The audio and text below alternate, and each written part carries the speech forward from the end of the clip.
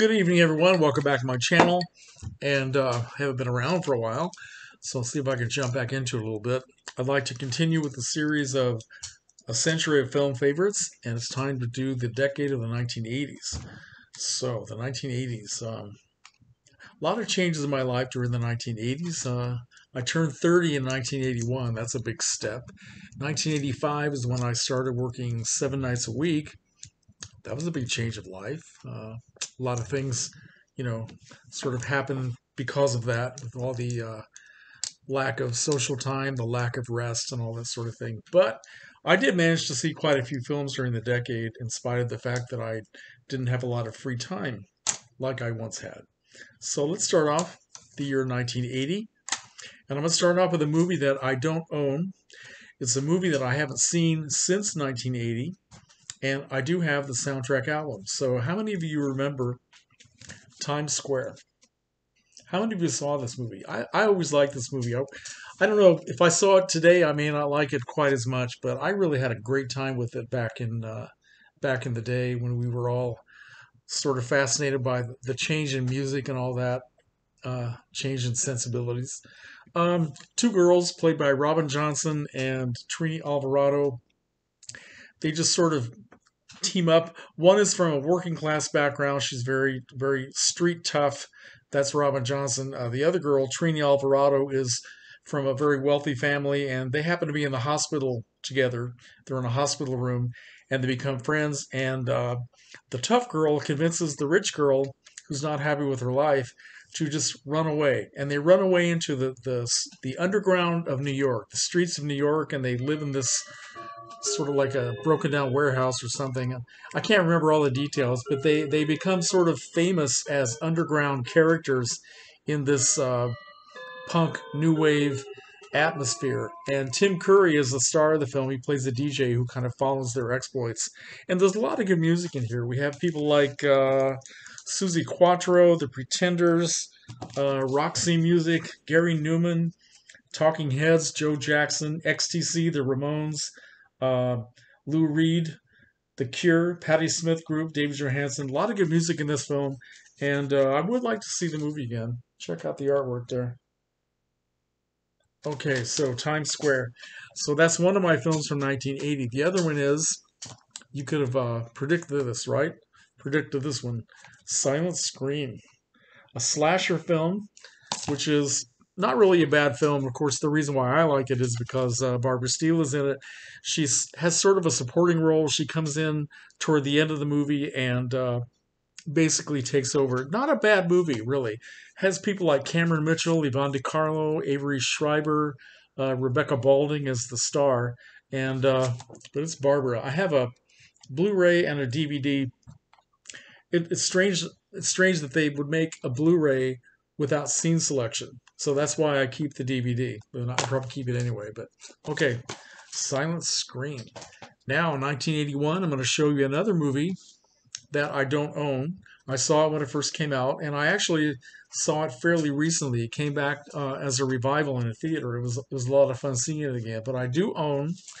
This is Polyester by John Waters, starring Divine and what's his name, Tab Hunter. Great, freaky movie.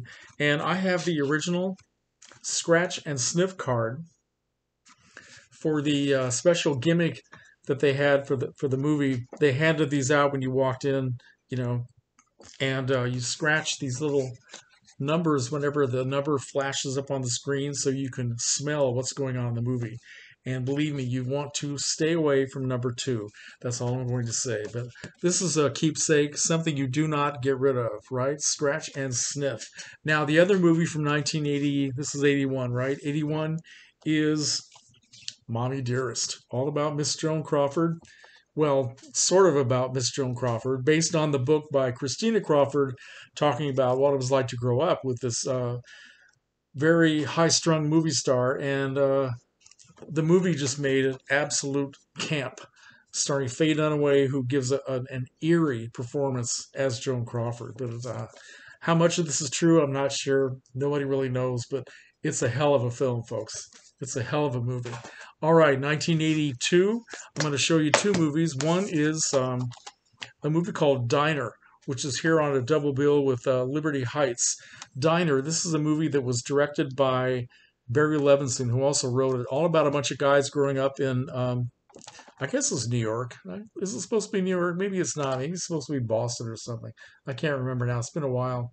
But people like Daniel Stern, Mickey Rourke, Steve Guttenberg, Kevin Bacon, Timothy Daley, Ellen Barkin, all about these people growing up in the late 50s, has all the music and the sensibilities of that time, beautifully recreated and very well acted and a lot of fun. Diner.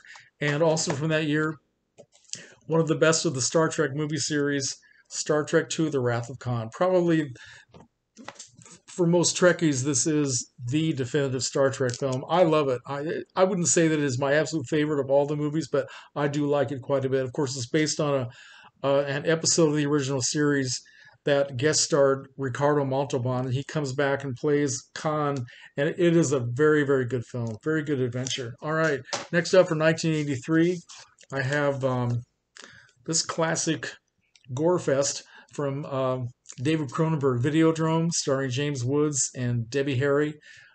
Super freaky movie. I've seen this several times, and I finally got around to buying this Criterion edition, which is made to look like a video cassette. It's how do you explain this? There's no way you really can explain this. It's sort of a prescient message about television and interacting with television, and yeah, all hail the new flesh. Yeah, right. Okay. And also from that year, that same year, one of my favorite films of all eternity. This is Educating Rita, starring Michael Caine and Julie Walters, an English film that I saw when I was in England in 1984. And it's just a wonderful movie about a working class woman played by Julie Walters who wants to get an education. And she goes to Michael Caine, who is a professor who is very depressed and drunk and unhappy with his life, and not a lot, very cynical about learning and all that sort of thing. But he's sort of forced into doing these tutoring sessions, and she just wants to learn as much as she can. He becomes fascinated with her. It's just a great movie, and it's about so many things, but mainly it's about somebody who is their life changes because she starts reading, and she starts expanding her mind. Just a great message. All right. Next up, this is 1980. What year are we on now? 1984. This is a movie called Red Dawn. Patrick Swayze and a couple of other people. Can't remember who else is in this. Well, anyway, this is a movie that I didn't like all that much when it first came out. Saw it years later when I picked up this used copy, and now I love it. I just like the whole message of it. Plus, it's great to see Patrick Swayze back when he was young and healthy. Made me realize how much I miss having him around because he's just such a cool actor, such a great image, and it's a very good story. I think it's a story that has a lot to say for us today, to us today. All right. Also from that year, Jim Jarmusch's classic "Stranger Than Paradise," starring John Lurie, all about a couple of Hungarian immigrants living in New York City, don't have a dime, kind of street hustlers, and one of their cousins from Hungary, a young woman, comes to visit them, and well, no, I guess just she's the cousin to one of the guys, but she gets to be very close friends with both of them, and they just have these bizarre adventures, and they end up in Florida. It's very strange, Stranger Than Paradise, but a movie that I've always liked very much. All right, next up, 1985. I'm going to show you my favorite Scorsese film, After Hours. Okay, that's going to be a very unpopular choice. Griffin Dunn, as a guy who works in an office, who is very bored with his life, and he decides to have an adventure in Soho in New York City. Gets involved with some really bizarre people and antics, people like Rosanna Arquette, Linda Fiorentino, John Hurd. It's a very cool movie.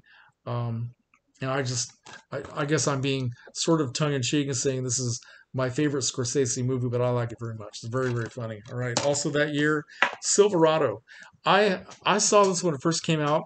Never saw it again until fairly recently when I picked this up at the Family Video when it closed. So I saw it again the second time and loved it. I have forgotten just how much fun this really is. Kevin Costner, let's see, Kevin Kline, Scott Glenn, Rosanna Arquette, John Cleese, Brian Dennehy, no, Brian Dennehy, sorry, Danny Glover, Jeff Goldblum, Linda Hunt. Wow, what a great movie. Who directed this thing? I don't really. Lawrence Kasdan. Okay. Yeah, great movie. Great Western. All right. Next up, we have 1986. And I'm going to show you my favorite Woody Allen film. And I know that the ongoing saga, the very sad conflict between Woody Allen and Mia Farrow is very disheartening.